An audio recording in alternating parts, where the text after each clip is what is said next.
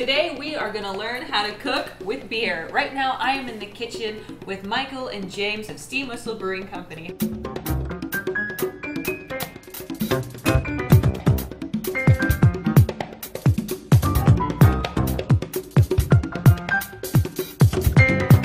What should I know about cooking with beer? It's a lot of fun to sample the beer while you're cooking with beer, which James does quite regularly, myself as well. Cheers, everybody. And it also serves as a great foundation for a lot of sauces and reductions. So basically, I put beer in anything that I cook on the stove. Now you guys have a really interesting slogan. What is it? Do one thing really, really well. Our focus is to just make one beer. So Steamwhistle Pilsner is the only beer we make. We don't do a light beer or a lime beer. We just put all our efforts into making this beer as premium and as good as we possibly can. So let's get going. Let's get cooking with beer. We've got all the ingredients here. We're going to make a Steamwhistle infused chili today. We figured with fall and football season, it's a great recipe, easy to make, and feed lots of hungry people. Basically what we want to do first, we've got some ground beef that we're going to brown up and some stewing beef. A couple different meats as well. We're trying something different. Mike wants to do some salami. Maybe while Mike's doing that, I can start with, we're going to brown up both of the meats. We're just going to kind of sear it, trap all the juices in, and then flavor it with some Steamwhistle. And then, as I said, it's going to cook once we add all the ingredients together. Great. So I'm just going to chop them up fairly coarse. I mean, I don't pretend that I know what I'm doing, but I actually don't. We're just the beer guys. But chili is something that I think most guys have made around the house. It's not complicated. It's pretty easy to make a meal that's fairly impressive. And really, it started up back in Ontario, in Toronto.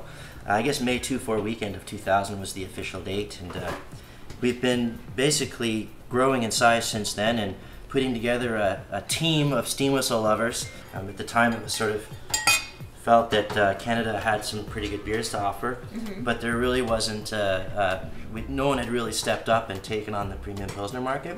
So we thought, let's do that. People like their Stella, Beck's, Heineken, and Grolsch. Let's be a Canadian company that can make a Pilsner that's just as good, if not better. We were recently recognized as the greenest brewery in Canada, and I believe the second in North America. So we take it pretty seriously, but as our retro truck, our vintage truck retro electro kind of illustrates, we take it seriously and believe that we can make beer in a sustainable manner, but we also like to have fun with it too. So the batteries are all charged by Bullfrog power, which is power generated through wind turbines. So 100% zero emissions hot rod, which is pretty sweet. So we're just chopping up the green peppers and the red peppers. We're going to throw those in the pot. We've already done a lot of this ahead of time because for a big pot of chili like the one that's over there, there's a lot of chopping. So that's what it looks like when we add the other onion and pepper. Pretty straightforward, right? Let that start cooking. So we're expecting some people later, so we made a double batch, but to give everyone who's watching an idea of what you need, we used, for a single batch, you need 2 red peppers, 2 green peppers, 1 large onion. We used 1 pound of lean ground beef and 1 pound of stewing beef that we just chop, kind of cubed up into bite-sized pieces. And now we're ready to, I guess, add it all in. This was browned up before, again, using the beer and seasoning salt. So we're gonna mix this all in the bowl here. And probably the most common application for beer, I mean, I like to use it as a base for a marinade. It's really good for a foundation. It helps to sort of tenderize the meat. Beer's a little bit acidic, right?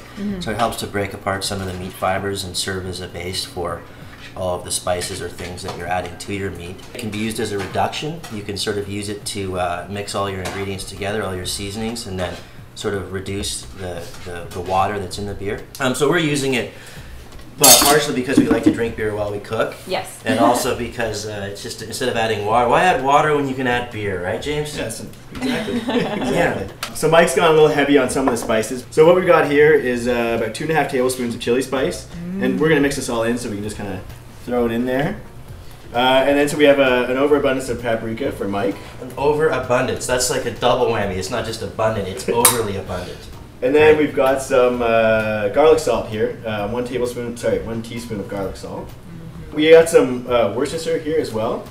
It just kind of adds a little bit of salty salt flavor to the mixture. Okay. Tabasco as well. This is just for personal taste. So we've gone pretty generously on the Tabasco. Excellent. And then I like to add this, as Mike mentioned, beer is great for reducing acidity in some of the food. So I've got cinnamon here as well. A lot of people will add sugar to their chili because it helps reduce acidity. I think we have a 1/4 teaspoon of cinnamon here. And then lastly, garlic. These are small cloves, so we're going to use quite a few here and just kind of mash them up. Okay. James, when are we gonna add some more Steamwhistle to the chili? Well, normally we had one bottle, but we're doing a double mix, so we're gonna have 2 full bottles in right now. We can add it right now.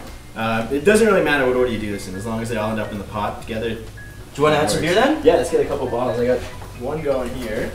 I got another one So over maybe here. if you wouldn't mind adding that in, just the whole thing, don't be shy. The beer does not need to be cold when you're adding it to your chili. That's the good part, eh? Let's add number 2 here.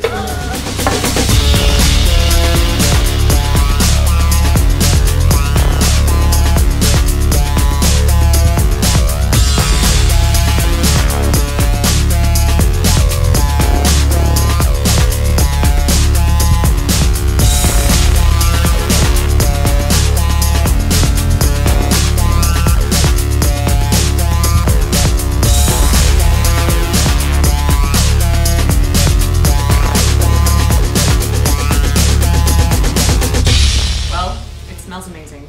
We're not quite finished yet. There's just a couple more finishing touches, some garnish on here. So we got some sour cream.